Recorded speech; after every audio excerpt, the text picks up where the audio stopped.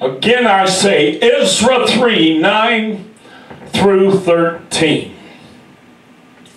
The King James text today reads in this fashion.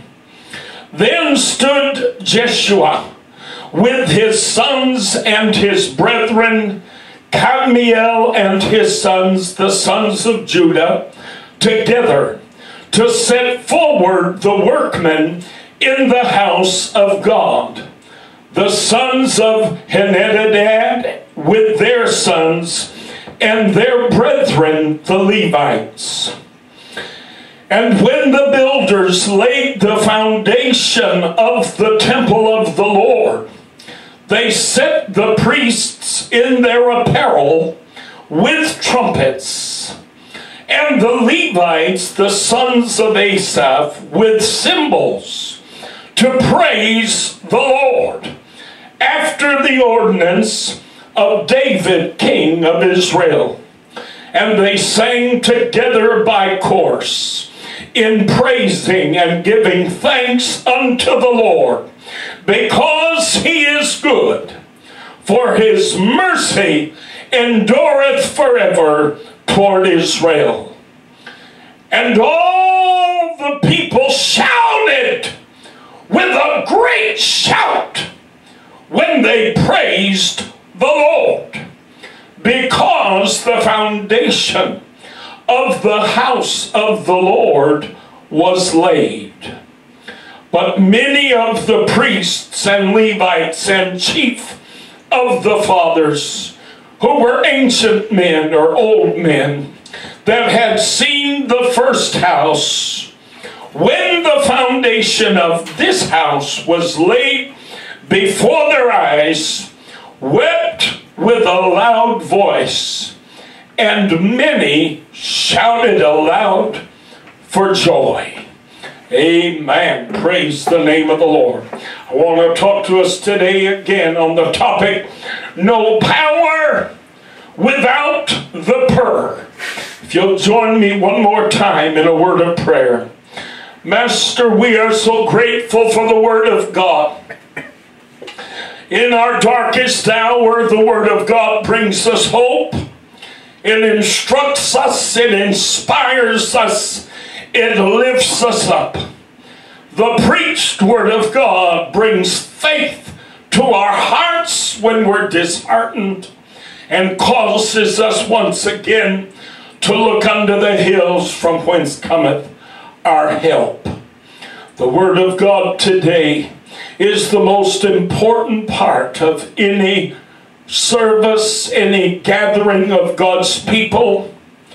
Singing and worship is wonderful. It prepares us to receive the engrafted Word. But, oh God, the Word of the Lord that comes forth must be a word from heaven. It must be a word inspired of God in the heart of His servant. And it must be anointed of the Holy Ghost. Jesus, anoint today, God, your messenger. I believe, Lord, the message you've given me is an important message.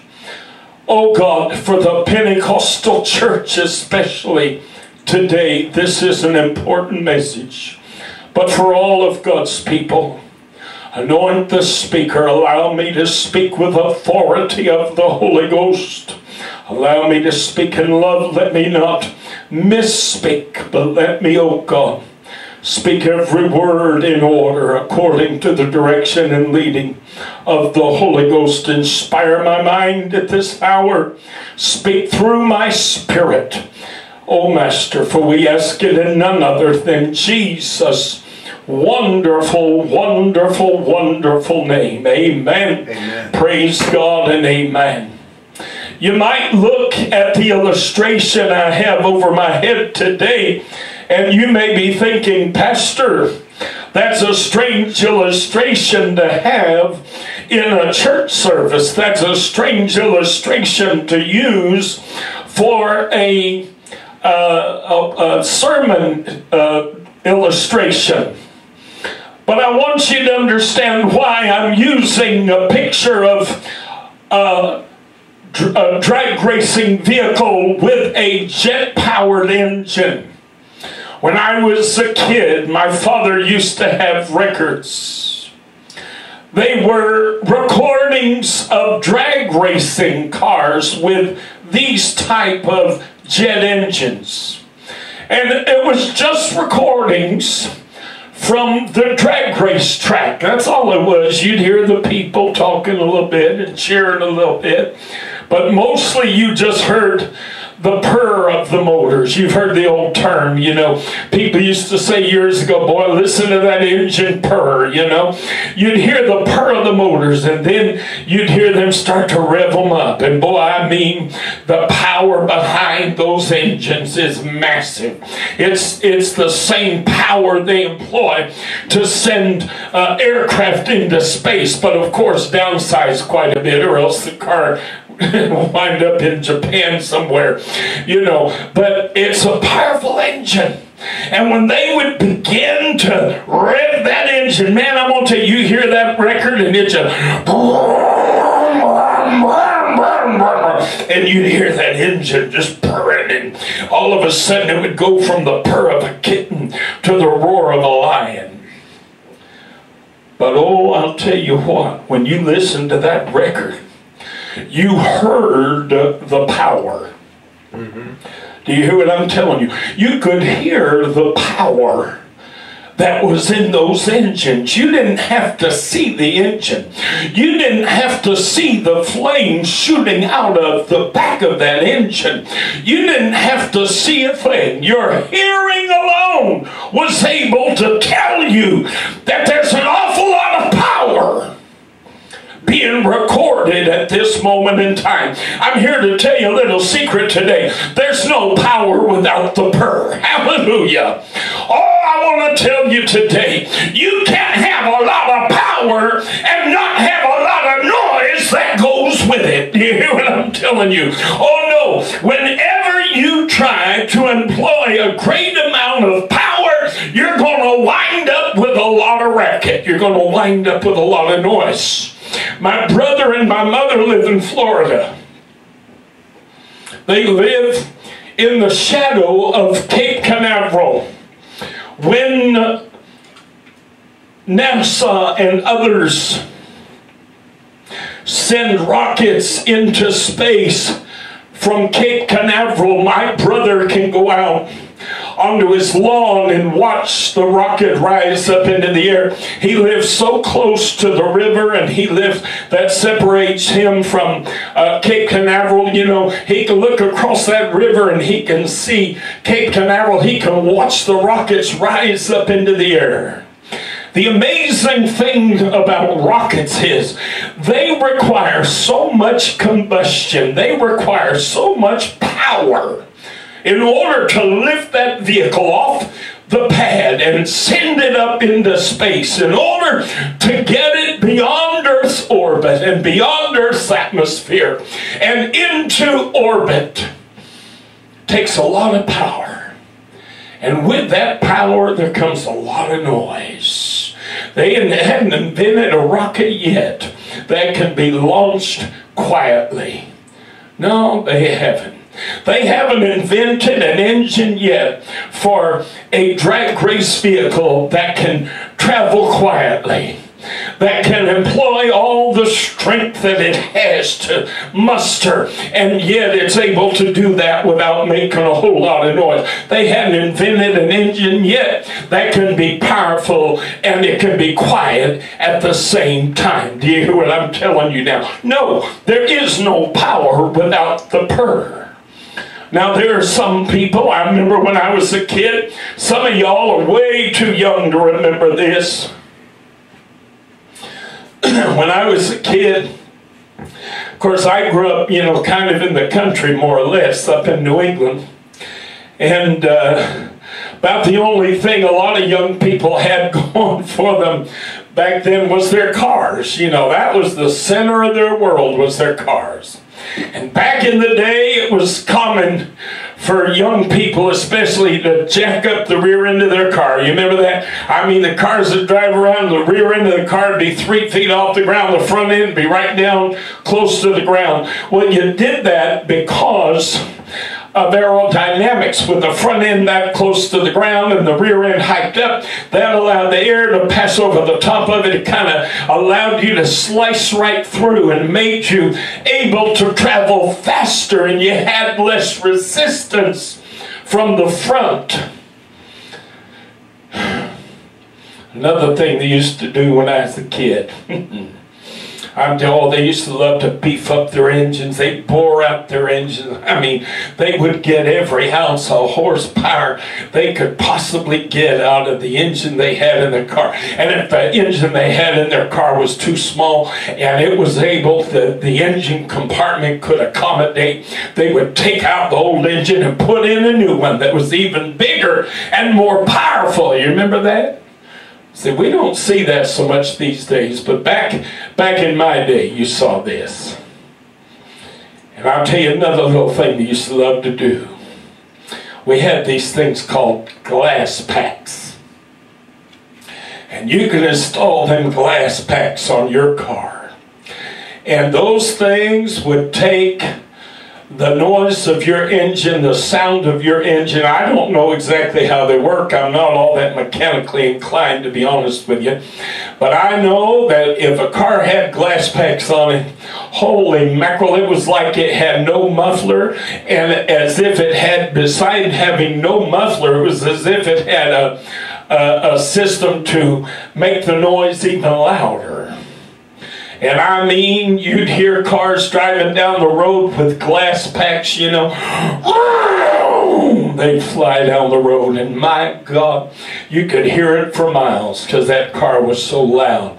But boy, when that car pulled up at the store, when that car pulled up in a parking lot or a stoplight next to you, and you're hearing that, you know, that engine purring. But boy, it wasn't purring like a kitten, it was purring like a lion. You know that, or at least you believe there was a lot of power in that car, because it sure was loud. The louder you could make it, the more powerful it appeared. Am I telling the truth? Now what cracks me up is we got people nowadays, there's a few people out there, they think they're gonna fake it, you know. They're gonna make their car seem powerful. So they make it loud, but there's really no power behind the noise.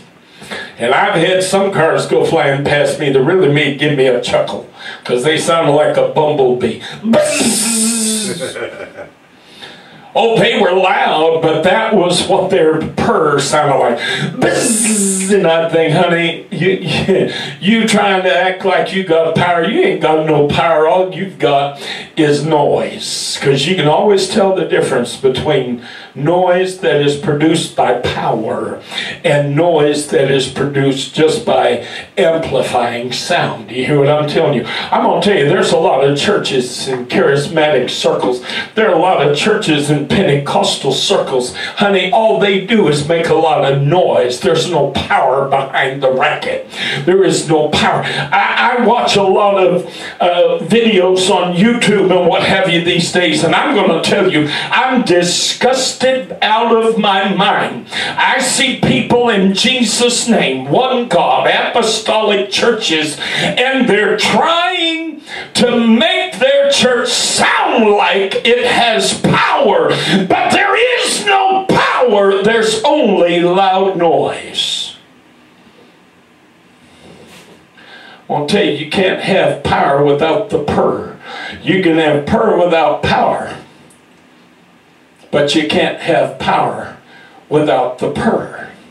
And there's a difference between power that produces sound, loud, boisterous, rumbling sound, and there's a difference between sound that is simply produced by magnifying what little bit of sound you got. Hello now. I'll tell you, only a fool in the Pentecostal church is impressed by or moved by a powerless Purr. Only people who are weak-minded and possibly new to the faith and just don't have a whole lot of discernment, don't have a whole lot of experience in Pentecost. Only people like that are impressed by the noise produced in some churches to try to suggest they have the power of God behind them, and the noise that is produced when the power of God is genuinely present. In our primary text today, the nation of Israel had been taken into captivity by the kingdom of Babylon. Babylon had had them in captivity for a period of time.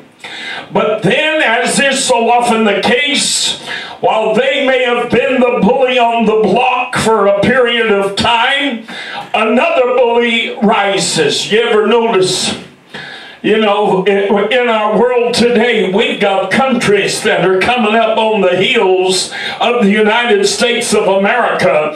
And if we're not careful, very soon those countries are going to pass us by as being more powerful and more influential in our world than we have been for a period of time. Just because you've had it for a while doesn't mean you're going to have it forever. Right. Babylon had been a world power. They had been the most fearsome society, the most fearsome kingdom in all the known world for many, many years. But then all of a sudden, this little kingdom called Persia, it's the southern portion of modern-day Iraq, all of a sudden Persia began to rise, and Persia's influence began to rise, and their power began to manifest itself. And before too long, Persia came against Babylon, and Persia conquered Babylon. So now Babylon had conquered Israel and taken them into captivity, removed them from their homeland, were using them as slaves and prisoners in their own country. And then all of a sudden a more powerful bully showed up on the playground. And that more powerful bully was Persia. And Persia comes in and takes over Babylon. And when Persia came in and took over Babylon, God was able to do something. Ooh, hallelujah. Ooh, I'm going to tell you, sometimes I want to shout because I know what I'm about to say. You don't know yet, but I do. And it excites me. God could do something with the king of Persia that he couldn't do with the king of Babylon. The king of Babylon's heart was too hardened toward the God of Israel. He didn't care about Israel. He didn't care about Israel's religion. He didn't care about Israel's culture. He didn't care about Israel's history or their nation. He didn't give a flying leap about those things. But when the king of Persia came in and they took over Babylon, God was able to kind of move on the king of Persia's heart. And the king of Persia said, you know what? Babylon was the bully that took over Israel and brought it into captivity. And you know what? Why don't we just make a way for them to go back to their homeland, oh hallelujah, and reestablish their own nation and be their own people? Why don't we? Here we are coming in the conqueror of Babylon. But we don't have anything against the people of Israel. Our issue was with Babylon. You hear what I'm telling you now? You know the old saying, your enemy, the enemy of my enemy is my friend, you know? Well, in this case, Israel didn't know it. But the enemy of their enemy was their friend. You hear what I'm telling you now? All of a sudden, the king of Persia said, why don't we make a way for them to go back? These people have a rich history, they have a rich religion, they have rich culture. Why, you know, their country is so small and so insignificant, and you know, it really isn't a whole lot of nothing. So why don't we just let them go back and be their own people and have their own nation once again. And they went through steps. They did things in orderly steps. They didn't just say, y'all go and everybody go and, like that. No, they said, what we're going to do is we're going to send you out and we're going to let you first kind of start organizing things and bringing things into order. Well, the leadership of the people of Israel understood how things ought to be done. I'm going to tell you, we got people in the church today that don't know how things ought to be done. Oh, I'm going to tell you, listen to me, children. Sometimes when a situation comes along that looks really bad, and then another situation comes along that looks even worse, God is about to do something. Oh, hallelujah. Oh, when Babylon came in and destroyed Israel, and they tore down the temple and they reduced it to rubble, and they left Israel in the dust, and they took their people and they enslaved them and captivated them in Babylon, it seemed like all was lost. But then all of a sudden Persia steps in, and where it might have looked like, oh brother, are we in trouble now? Because the situation was bad enough, now it's even worse. Oh no, it wasn't worse. God was about to do something. You might be looking at a situation right now and say, well, I thought when that happened, that was bad. Now this is happening and this is even worse. God's saying, hang in there, hold on now. Don't you get ahead of me. I'm doing something. Glory to God. You're going to find out when I'm on. You're going to realize when I'm done with this that things for you will be a whole lot better than they were before. And the people of Israel, their leadership knew, listen to me children, that the first thing they needed to do, if they were ever going to be able to restore the land and the nation and the people of Israel, the first thing they had to do was get their faith back in line.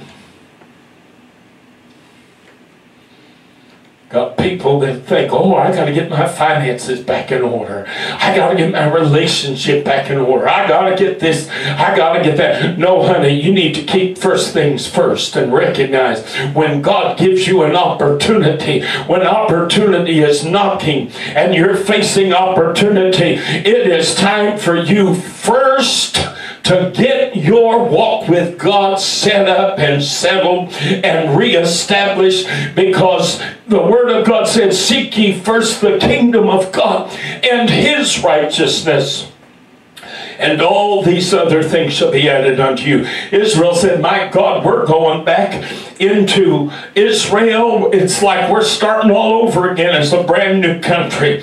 We need God on our side. We need the God of Israel on our side. We need to make sure we're good with God. Hallelujah. We need to make sure that we show Him that He is our first concern and not our last. Hello now. That He is our highest priority and not a secondary priority. So they said, no, the first thing we got to do, the center of the Jewish faith was the temple. The most important aspect of Jewish faith was the temple. It was the temple that allowed them to offer annual sacrifices to God for the sins of the nation. Now they could have gone back to Israel, and the first thing they could have focused on was, well, let's first rebuild Jerusalem. Let's first rebuild the walls of Jerusalem so that we can have security. Oh, honey, no. You got to understand where your security comes from. Your security comes from the Lord. It doesn't come from your armies. It doesn't come from your walls. I'm going to tell you something, you bunch of ignorant Christians in America today who are so worried about building walls, who are so worried about funding your armies and building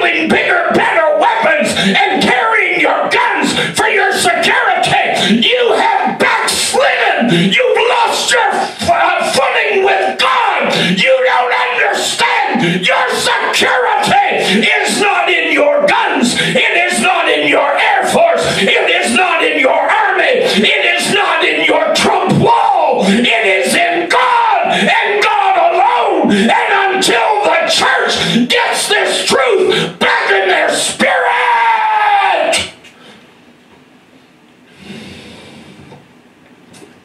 we will never see revival in America.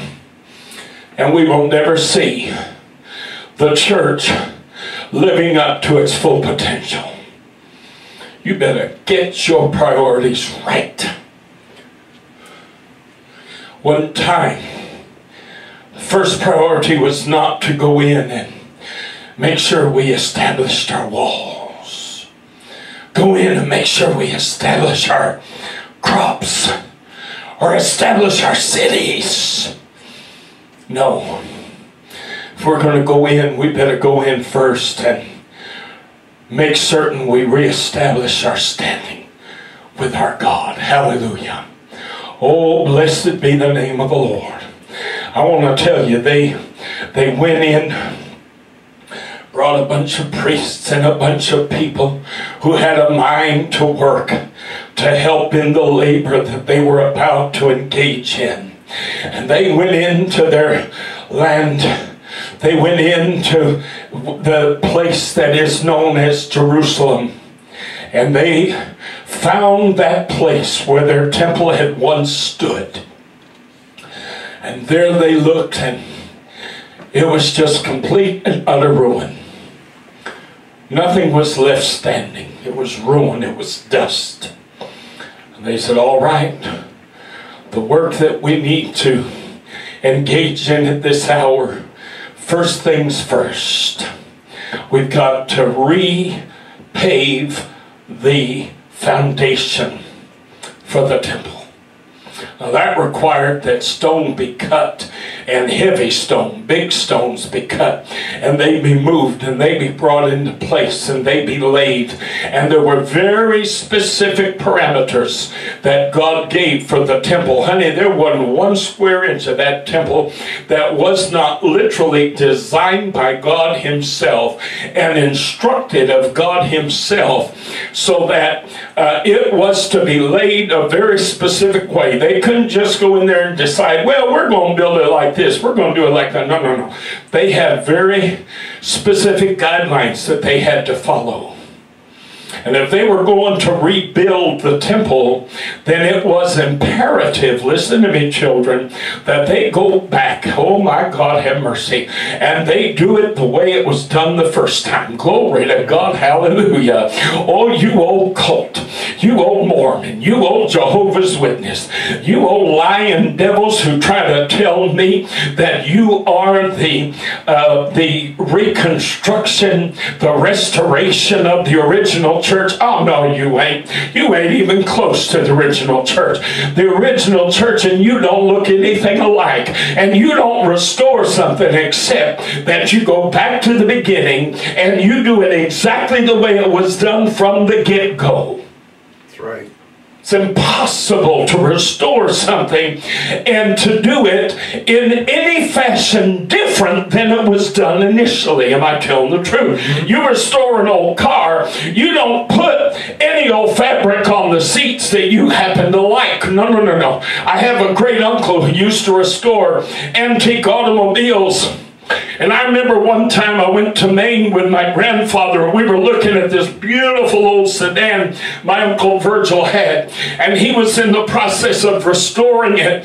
And Virgil said, I have found a place, I forget where it was, somewhere. He said, I found a place in Canada, or I found a place somewhere where they actually had bolts of the original fabric that was used on the interior of this model car. He said it looks identical to what you see here, but the fabric was all worn out and it was torn and it was, messed up. He said, I've got that coming. That's being shipped to me. But when I restore a car, I restore a car. I do everything original. If I have to borrow parts from other vehicles that are beyond restoration, but they have a part here, a part there, there that's still in excellent condition, then I take apart from that car, and I take apart from that car, and I put it in my car. But everything in that car, when I'm done, is original. It was all produced by the original manufacturer. It was all produced at the same time. There is not going to be one speck of this car that is not identical to what came off the Ford lines back in 1929 or whatever year it was. That's how you restore. Well, they set about restoring the foundation because, honey, you can't build a building. You can't build a structure without a foundation. Without a foundation, it'll fall. Without a foundation, it's not steady, it's not sturdy.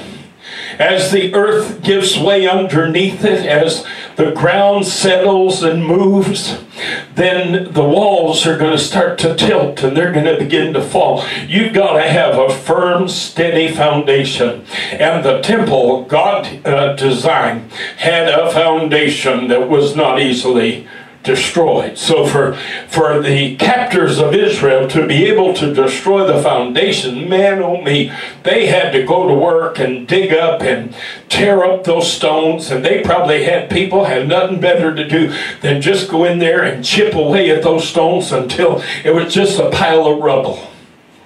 I'm going to tell you, Israel come back to Jerusalem, and before you can even relay the foundation, you got to clean out the trash. I'm going to tell you something, children. If you're backslid today, if you're away from God, before you can relay your foundation, you got to clean out the trash. Hallelujah. I'm going to tell you something, American Christian.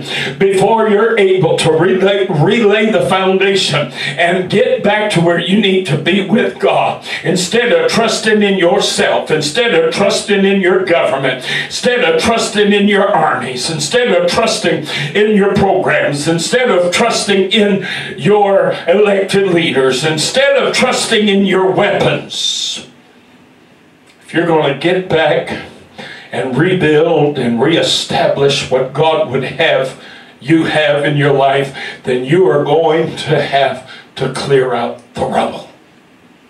Get rid of some of these idiot ideas. Get rid of some of these idiot notions. Get rid of some of these foolish things that you have long embraced and believed, that are all part and parcel of the truth of God being destroyed and annihilated in your life. Am I telling the truth? They had to clean out all the trash. God only knows how long that took. Then they had to cut the stone, transport the stone, lay the stone according to very specific guidelines. The Word of God said when they finally got the foundation fully laid, and they had the last stone in place, and the final brick mason gave the thumbs up, we're done. It's finished. We've got the foundation.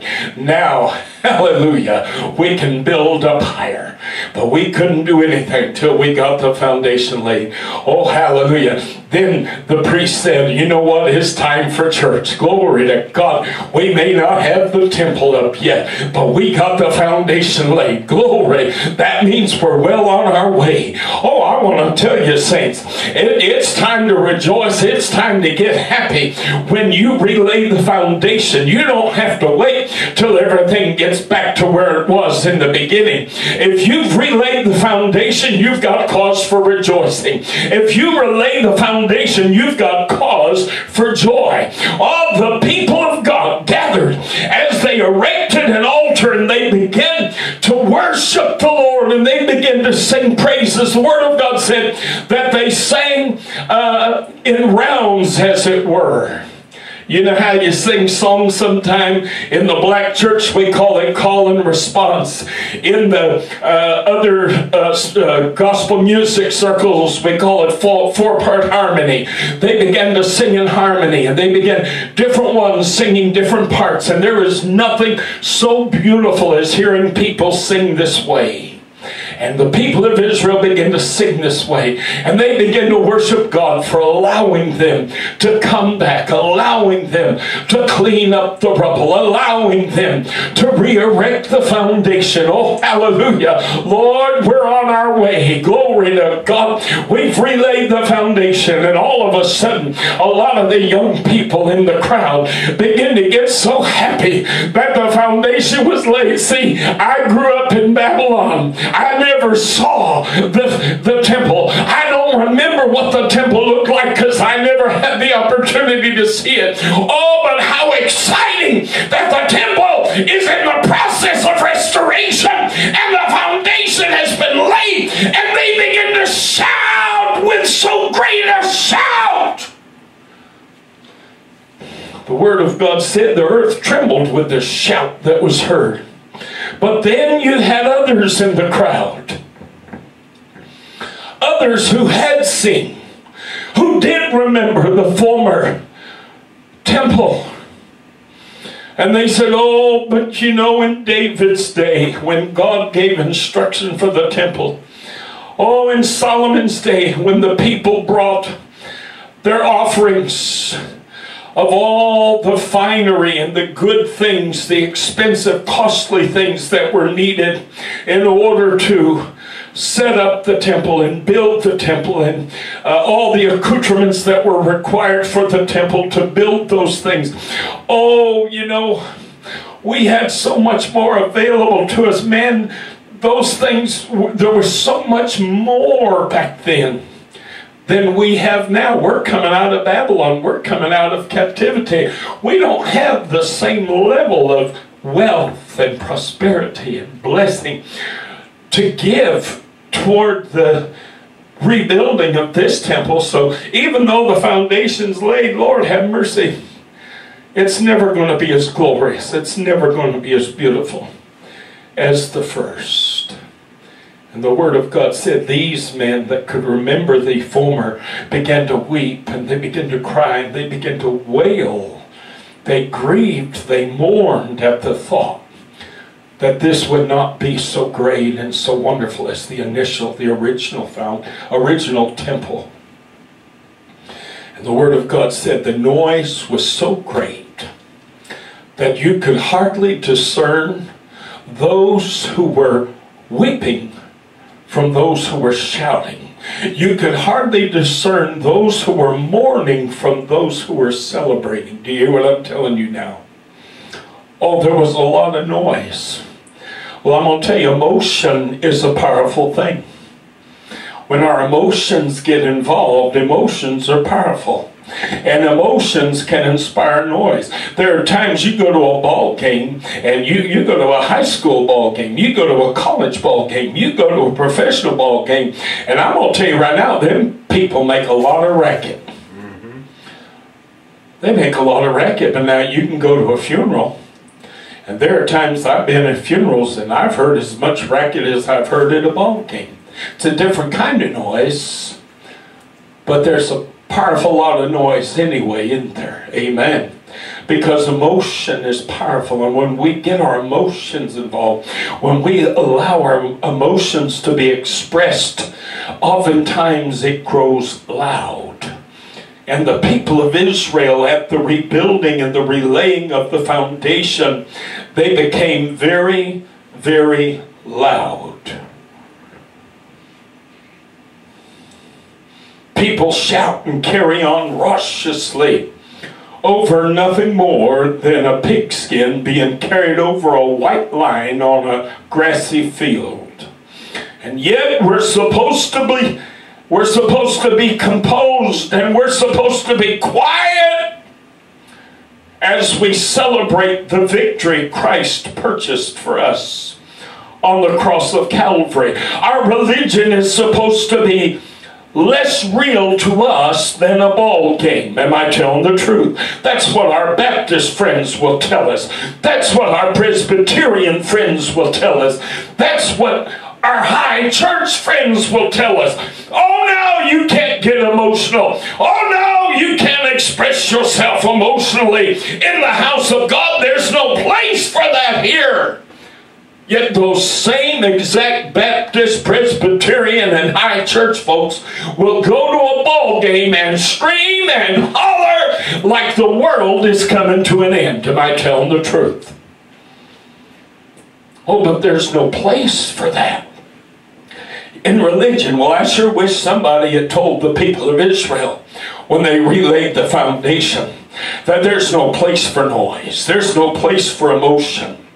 Our religion is not supposed to be as real. We're not supposed to be able to become emotionally invested in our faith. God forbid we so earnestly, sincerely, and emotionally embrace our faith that we shout or we dance or we rejoice in the presence of the Lord. God forbid. In Acts chapter 2, verses 1 through 4, the Word of God reads, "And when the day of Pentecost was fully come, they were all with one accord in one place. And suddenly there came a sound from heaven as of a rushing mighty wind." Oh, isn't it funny? Jesus said, "But ye shall receive" what? "Power. After that the Holy Ghost is come upon you." When the power began to come, the first thing that happened was they heard a noise. Hallelujah. The first sign, oh my God, the first sign that the power was falling from heaven was a sound out of heaven. Hallelujah. As of a rushing mighty wind, listen, and it filled all the house where they were sitting. What filled the house? Wind? No. Noise. And there appeared unto them cloven tongues like as of fire. And it sat upon each of them. And they were all filled with the Holy Ghost, and began to speak with other tongues as the Spirit gave them utterance. I'm here to tell you today, children, you cannot have Pentecost without the noise. Hallelujah.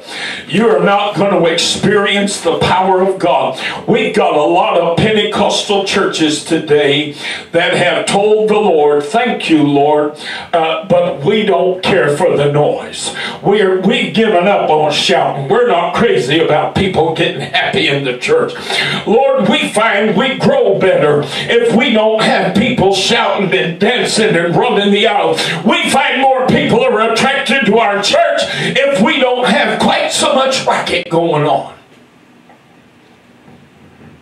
Well, I got news for you, friend. There ain't no power without the purr. If you can't handle the purr, then you won't get the power.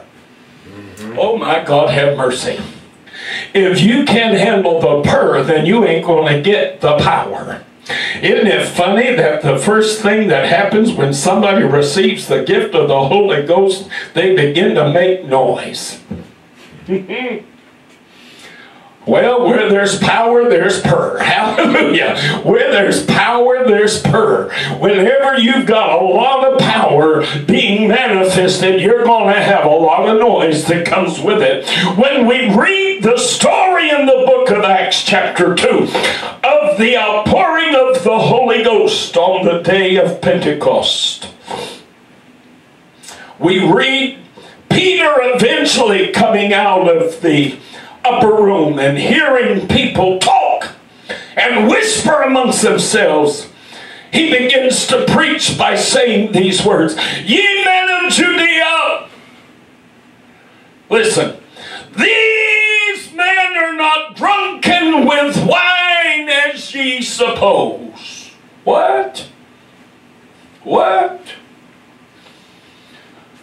I'm going to tell you a little secret. I lived in New York City for 10 years. I used to get on the subway train, and I could sit on the subway. It was really cool. For those of us that aren't racist and who appreciate the diversity of America and the fact that people from all over the planet come to this one country in hopes of establishing their dreams and pursuing their dreams for themselves and their families. For those of us that aren't terrified by this prospect, I used to sit on the subway, you know, and I'd look around and I'd see people over here talking Polish, and I'd hear people over here talking Japanese, and there'd be people over here talking Spanish. There'd be people over here talking Chinese, all on one train car. You know what thought never one time crossed my mind? Never once did I ever look around a train car with people talking in a bunch of different languages and think to myself, my God, these people must be bummed out of their minds. That thought never one time crossed my mind, Tommy. I don't know, maybe I'm just disconnected. Maybe my brain just doesn't work the way it's supposed to. I suppose that the pastor at First Baptist would think that those people were drunk. After all, how could you have people speaking a variety of languages all at one time coming out of one building? Out of one structure, and yet they're all preaching and they're all worshiping God and they're all talking about the goodness of God, but they're doing it in all kinds of different dialects and all kinds of different tongues, different languages. Yeah, first thought coming to my mind is these people are drunk. No, not likely. I've experienced the power of God enough. I've seen the Holy Ghost move enough in gatherings of God's people to understand why somebody might think they were drunk. You let the power of God come down, all of a sudden they start making a whole lot. They start hooting and hollering. They start whooping it up and shouting. I mean to tell you, they start carrying on, and people start falling over. They can't even stand up on their feet. People start staggering. People start running the aisles. People start jumping pews. My goodness, now I'm going to tell you something. You look at that bunch of people, and you just might think they're bombed out of their mind. Am I telling the truth? So I got news for you. On the day of Pentecost, there was a whole lot more than people simply talking in tongues.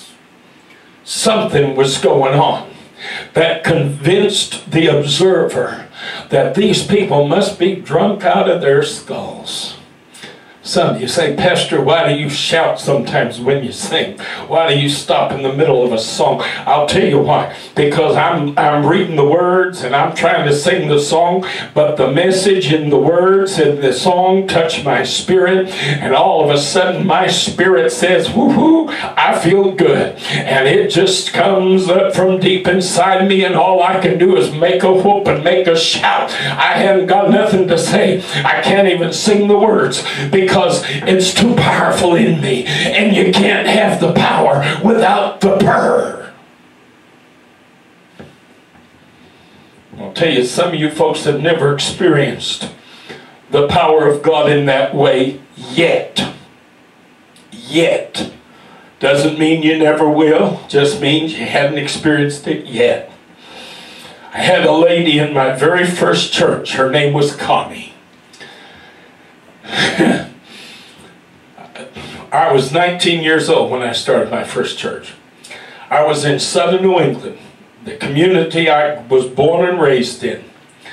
I'd spent time in Texas. I'd been around a good old-fashioned Pentecostal church that believed in the move of God, believed in the power of the Holy Ghost.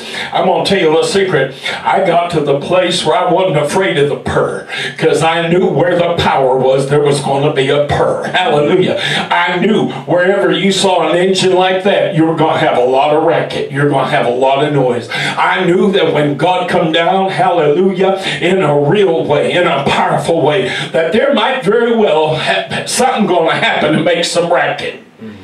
But I was pastoring and preaching to a bunch of people who had not seen the things I had seen, who had not experienced the things I had experienced.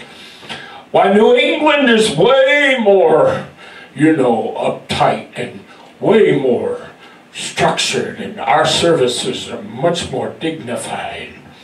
And of course, over the years, The church I grew up in had a wonderful move of God. I saw people, you talk about being drunk in the Holy Ghost. I saw people drunk in the Holy Ghost to the point they couldn't remember their own name. If they'd have been stopped by a cop, they literally would have been tested for being drunk, because they were so overcome by the power of God that they literally were just off in another world somewhere. Used to see people overcome by the power of God growing up as a kid. I watched people fall out in the aisles. I watched people fall out across the front of the church building. Oh, I'm talking way before Benny Hinn made a game out of this, before Benny Hinn made sport out of this and turned it into entertainment. Talking about when it was the power of God. But as the church progressed, as the years progressed, you know, pastor after pastor came into our church. One of the problems in New England, churches don't tend to hold on to pastors as long as they do in the South either. Brother Gillum, he started the Riverside Church of God, and he resigned from the Riverside Church of God 35 years later. So Brother Gillum's convictions and his belief in the move of God and the power of God, well, that held that church for 35 years.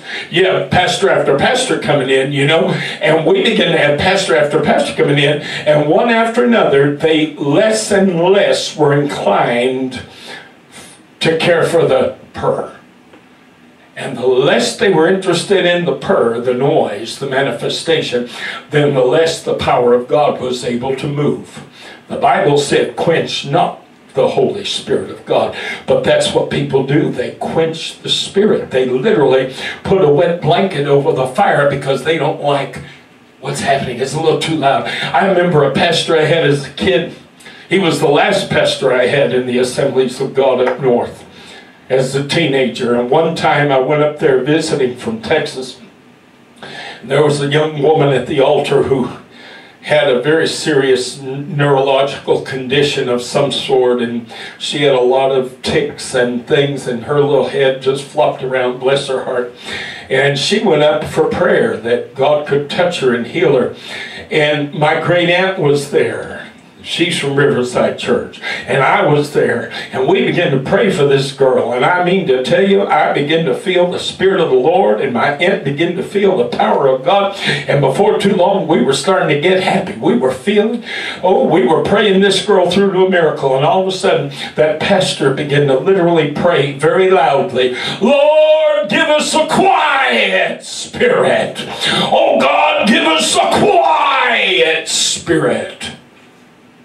Couldn't handle the Purr. Well, honey, when you put the Purr out, you put the power out. We weren't purring to make noise. We were purring because we were getting in touch with the power. Well, that little church I grew up in, you know, it had died. My God, it had become a glorified Baptist church by the time I was a teenager. Still is to this day.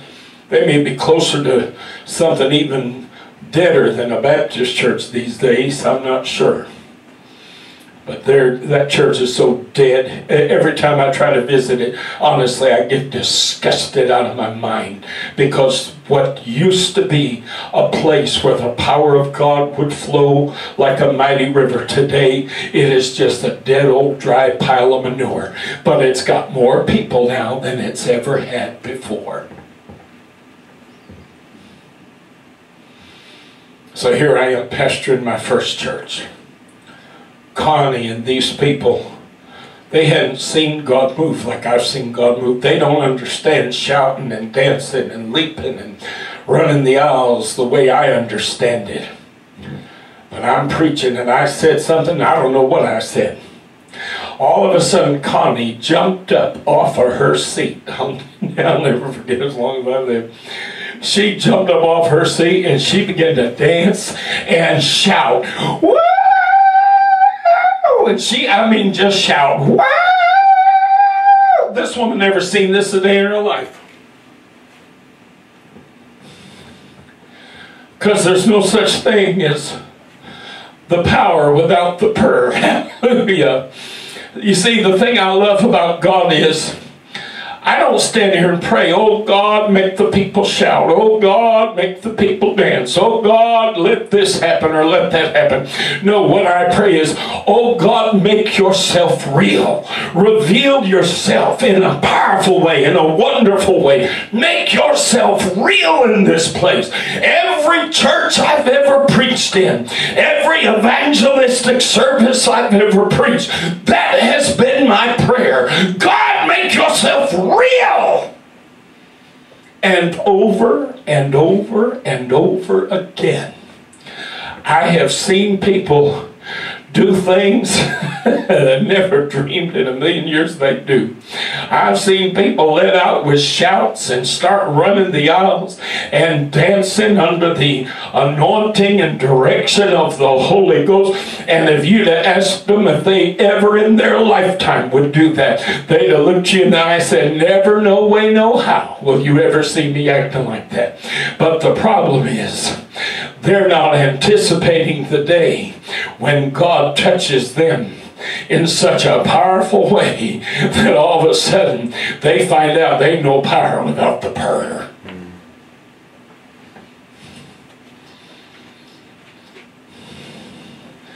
I told you the story, trying to close up today, but I told you the story, my first visit to Riverside Church of God.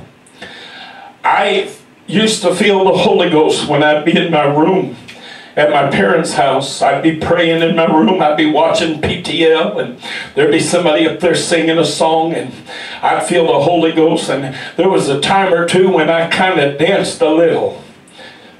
But I never in my life had danced in church. Never in my life had I danced in the Spirit in the church house. No, no, no, no, no. Our church, by the time I was a teenager, our church so dead, that would have been, I'd probably been thrown out.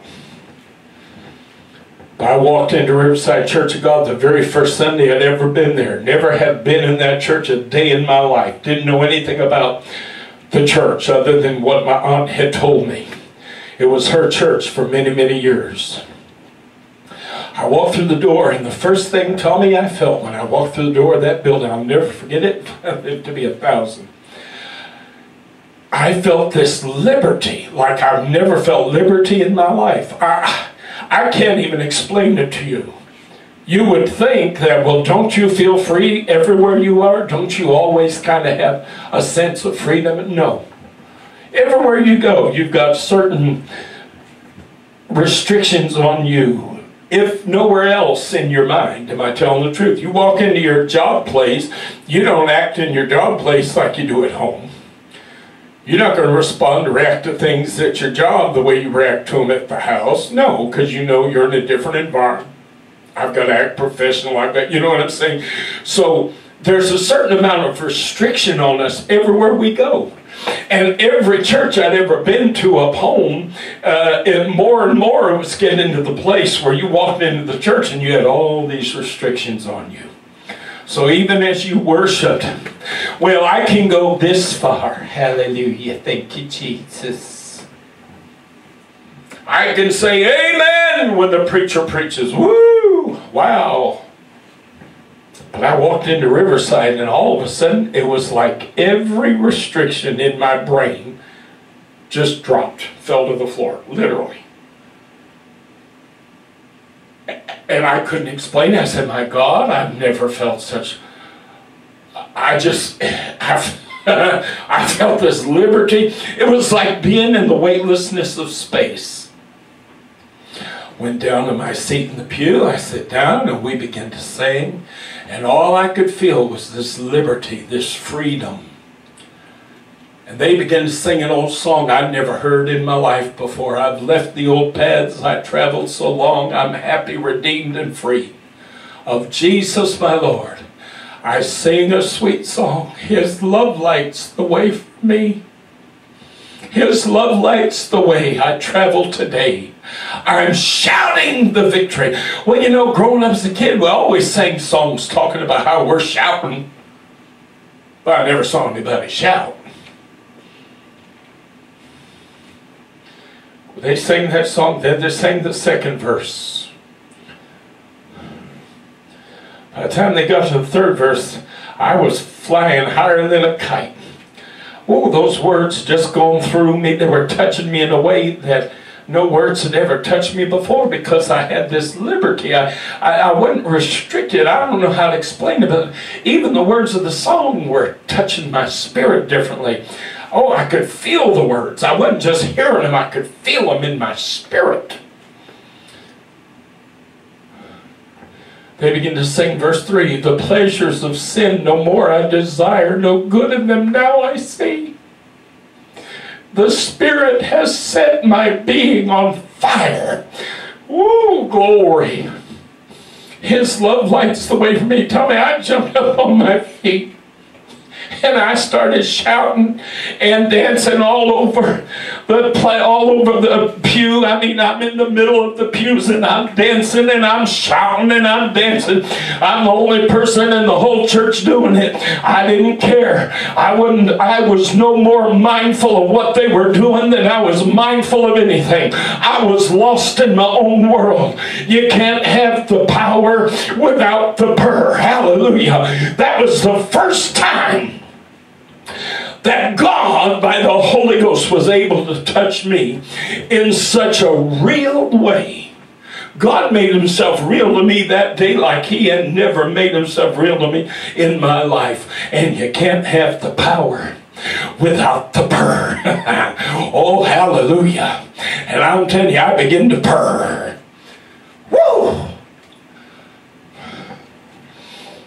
Say, Pastor, I don't understand how come when you're singing sometime you stop singing and just shout. Honey, I'm telling you, it's because I'm not just singing words.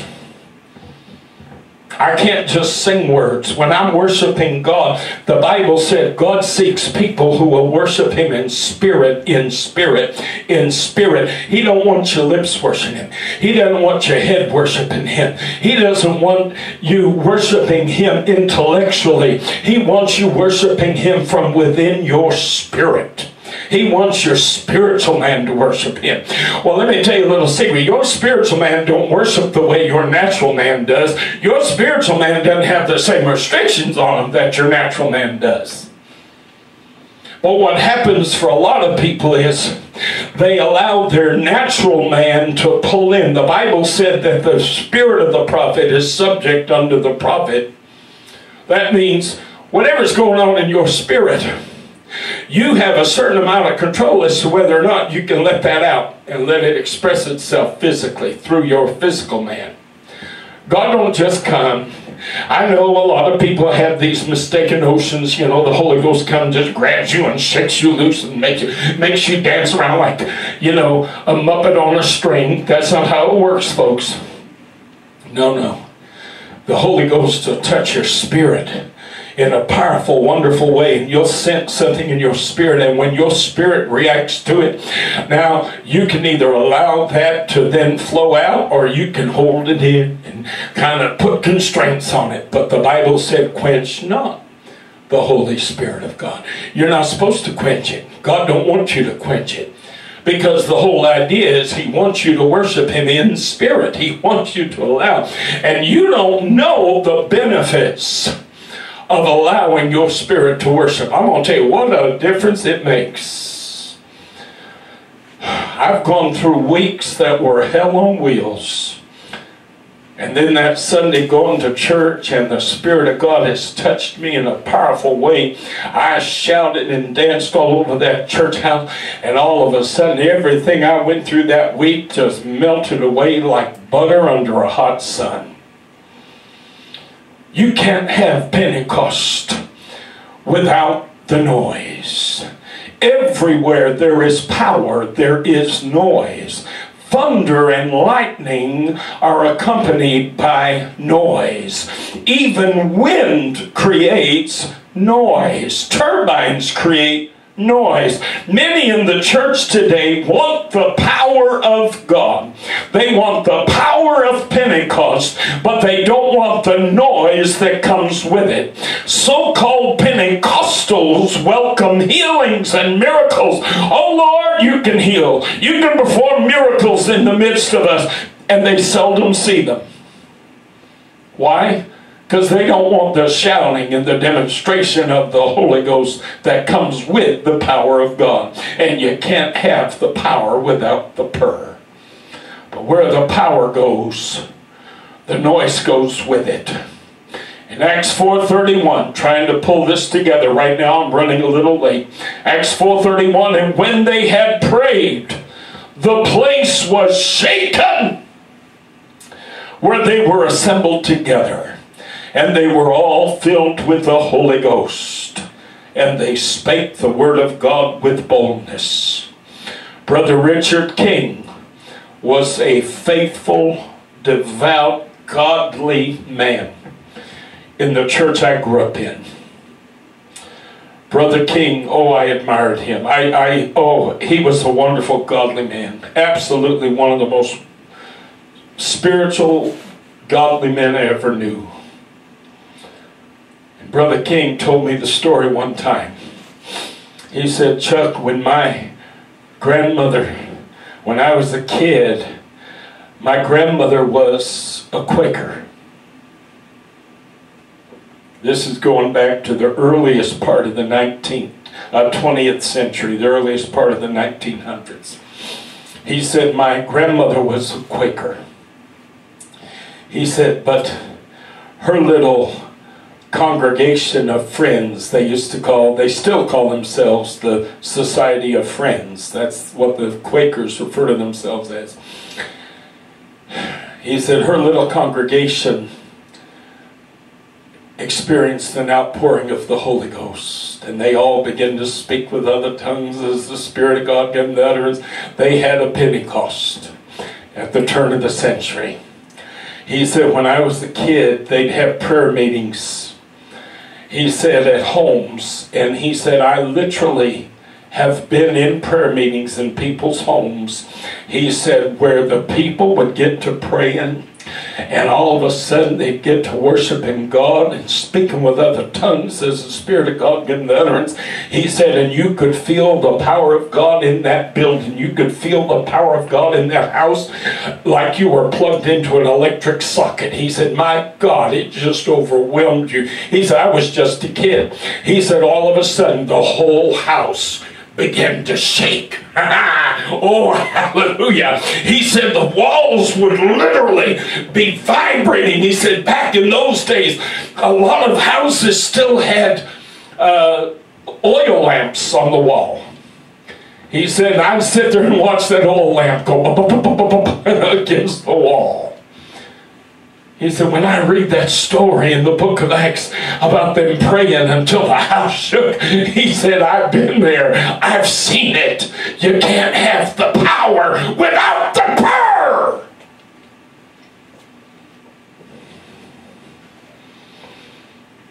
In Acts chapter 16, verses 25 and 26, Paul and Silas are in prison for preaching the word of God. And at midnight, Paul and Silas prayed and sang praises unto God. And the prisoners heard them. And suddenly there was a great earthquake, so that the foundations of the prison were shaken. And immediately all the doors were opened. And everyone's, not just Paul and Silas's, everyone's bands were loosed. Every prisoner in that prison at that moment was free. So that and everyone's bands were loosed. Can't have the power without the purr. When the power of God manifests itself, honey, you're going to have an earthquake, you're going to have a riot, you're going to have some noise, you're going to have some shouting, you're going to have some dancing, you're going to have some rejoicing. But you can't have the power without the purr. In our primary text today, I read to you of the children of Israel celebrating, some and others were grieving at the restoration of the foundation for the temple. But the last verse in that passage, Ezra chapter 3, verses 9 through 13. Verse 13 says, some were weeping, some were crying. Said, so that the people could not discern the noise of the shout of joy from the noise of the weeping of the people. For the people shouted with a loud shout, and the noise was heard afar off.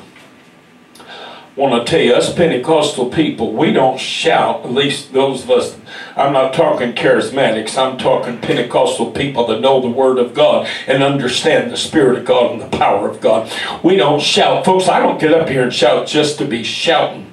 If I wanted to shout just to be shouting, then I'd shout every Sunday at every word of every song. But I don't do that. I shout when I feel the power of God. I feel the power. I may sing the same song 1,000 times, but there may be one Sunday when the message and the words of that song hit me all of a sudden, because at that moment in time I need that exact message. You follow what I'm telling you? And the power of God hits me. It strikes my spirit as I'm seeing and reading and singing those words. So you don't see us up here manufacturing a shout. You don't see us trying to make you believe there's power here by creating a noise. But where the power is, there's going to be a purr. Wherever the power of God is manifested, there is a great noise. You cannot have the power of a jet and not have the noise of a jet engine. Amen. Would you stand with me this afternoon? Glory to God.